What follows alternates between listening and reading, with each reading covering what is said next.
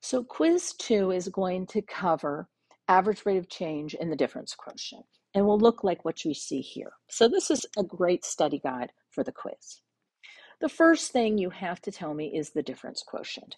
Remember, that's just f of x plus h minus f of x over h. So you just have to have that memorized. Not only do you need to have it memorized for that question, but that's going to allow us to calculate the difference quotient that we see in number 2. Now in number 2, you're going to do two difference quotients. You're going to do one for a linear function like a and one for a quadratic like b. So let's start with the linear function. First, calculate f of x plus h. So we're going to take out our original input. We're going to replace it with x plus h. So that's 3 times x plus h minus 5. Now let's make that as pretty as possible. Let's distribute the 3. So that's 3x plus 3h minus 5. Now we're going to put that in this spot. We're going to put this in parentheses in this spot. So this I always technically think of a parenthesis there. Okay. So f of x plus h we found to be 3x plus 3h minus 5 minus off the original function f of x, which is 3x minus 5 all over h. Now, if you kind of see what the patterns are for linear functions, at least show me your original setup. But let's take a look what happens. We get 3x plus 3h minus 5 minus 3x plus 5 all over h. Our 3x's cancel. Our 5's are opposites, they cancel. So I get 3h divided by h, or 3. Okay, so that's the linear one. I think you'll be fine with that. That's not, too arduous of a process. But now let's look at the difference quotient for a quadratic. Now, f of x plus h is 2 times the quantity of x plus h squared plus 3 times the quantity of x plus h minus 7. Now, a little reminder, remember that x plus h squared is x squared plus 2xh plus h squared. So you have to know that by heart, or be able to calculate it by doing x plus h times x plus h.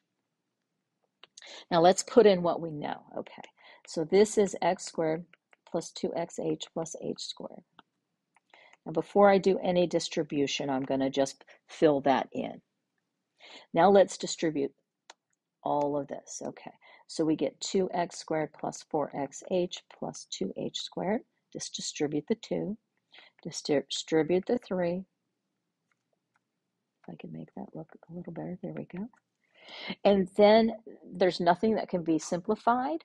So now we are going to be able to use the formula. So remember, our formula is f of x plus h minus f of x all over h.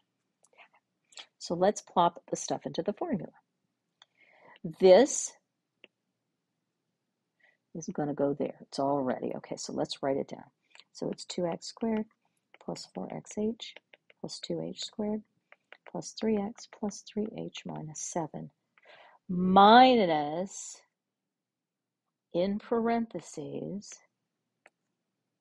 the original function, f of x. I didn't write it again because it's all ready to go. So I'm just going to rewrite 2x squared plus 3x minus 7 all over h. Now let me kind of make this a little smaller so I can fit it. I write so big sometimes. Okay, now let's distribute this negative. We get 2x squared plus 4xh plus 2h squared plus 3x plus 3h minus 7 minus 2x squared minus 3x plus 7 all over h. Now let's start canceling some things out. There's a 2x squared and a negative 2x squared. There is a positive 3x and a negative 3x. There is a -7 and a +7. Now let's look what's left. There's 3 terms left. Each of the terms that are left contain an h. So let's write that down. So we get 4xh plus 2h squared plus 3h all over h. Okay, Now you're going to divide all those things by h, and then we're done. So we get 4x plus 2h plus 3. And that is the difference quotient for the quadratic.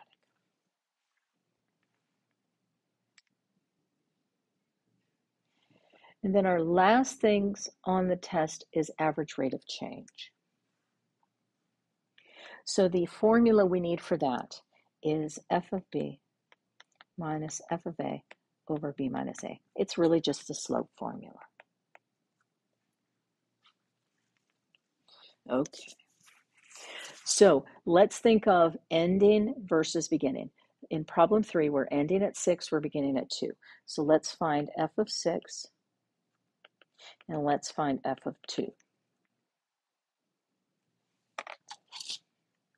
Now, f of 6, if we plug 6 into our function as our input, that's going to be 36 plus 2, or 38. If I plug 2 into my function, I'm going to get 4 plus 2, or 6. So we're just finding the average rate of change between those 2 points. So it's going to be f of 6 minus f of 2 over 6 minus 2. Now we've already calculated those things, so it's just 38 minus 6 over 6 minus 2.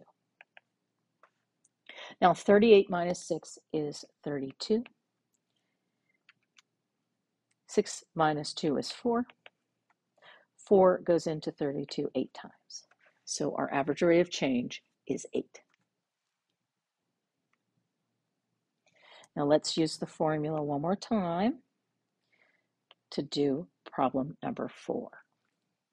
So our ending is 5, so we're going to do f of 5. Our beginning is 1, so we're going to do f of 1. Let's plug those into the function. If I input 5, I'm going to get 3 times 25, or 75. If I input 5, I'm getting 75. If I input 1, I'm getting 3 times 1, or 3. So our slope is just going to be f of 5 minus f of 1 over 5 minus 1. That's going to be our average rate of change. Now we've calculated those values, so it's just 75 minus 3 over 5 minus 1, which is 72 over 4. And 4 goes into 72 18 times.